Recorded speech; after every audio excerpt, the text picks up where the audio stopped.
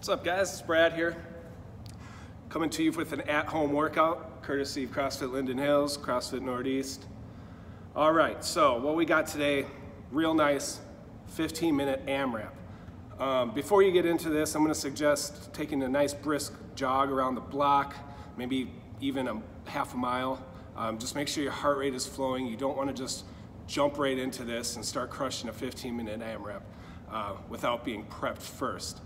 We have V-ups, planks, and wall sits, so I would recommend something with a core, maybe do a couple sets of sit-ups to get that core warmed up, and like I said, to jog around the block. Let's get into the EMOM today. It's 15 minutes. Minute 1 is going to be 12 V-ups. Minute 2 is a 30-second plank, and minute 3 is a 30-second wall sit. V-ups, all of you have done those in class. You know, I like to use them as warm-ups, so we're going to use this as an exercise today. Pretty straightforward, working on that core, on that midsection. Flat on the ground.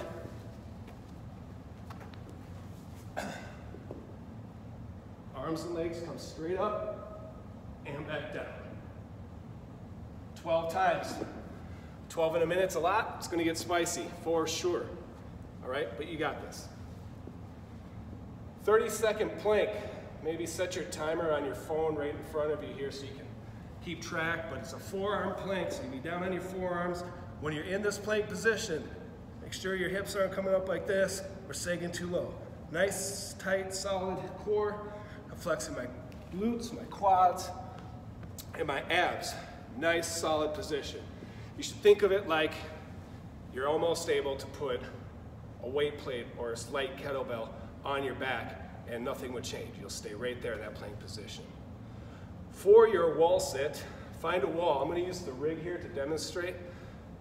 Find a wall in your house where you have enough room. Set yourself up, and you want your thighs to be as parallel as possible. Hold that position for 30 full seconds. It's going to get to be a lot. You're going to go through 5 sets of this, of course, 15-minute AMRAP. I think you all got it. Love you all dearly. Miss you very much. Can't wait to see your faces again.